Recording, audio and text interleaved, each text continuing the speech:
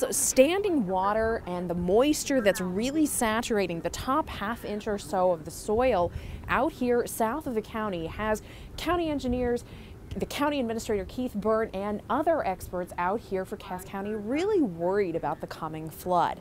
So a design group out near Comstock has come up with a way that they think can get some of this water moving out in spite of the snow that's built up and damming it back away from ultimately flowing into the river.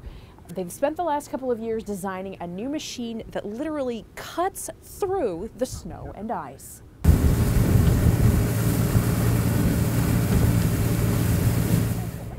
Come from?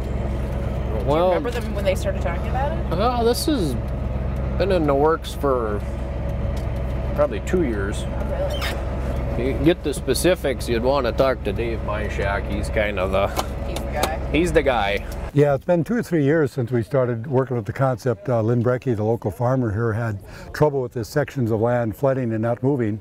And when the water did move, it always seemed to move about the time of the crest was coming through the Red River. So we wanted to look at a way of getting the water to move early with a piece of farm equipment. And so this is a side ditcher, as we refer to it.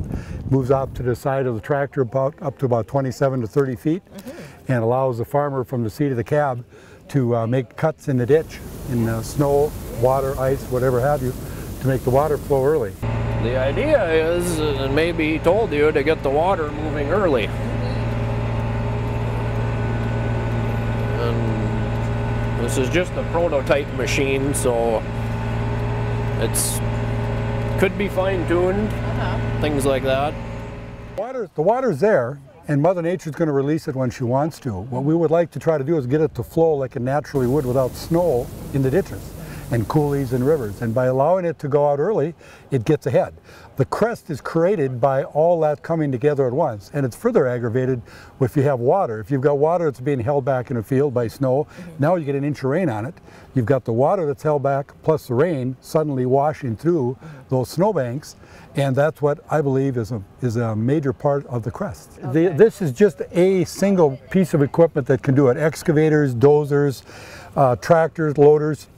There's many ways of doing it, but by using this particular approach, you can maybe streamline it a little bit. You're in the comfort of the cab. You can reach out. You're not out, with a couple of pieces of equipment. It's very mobile.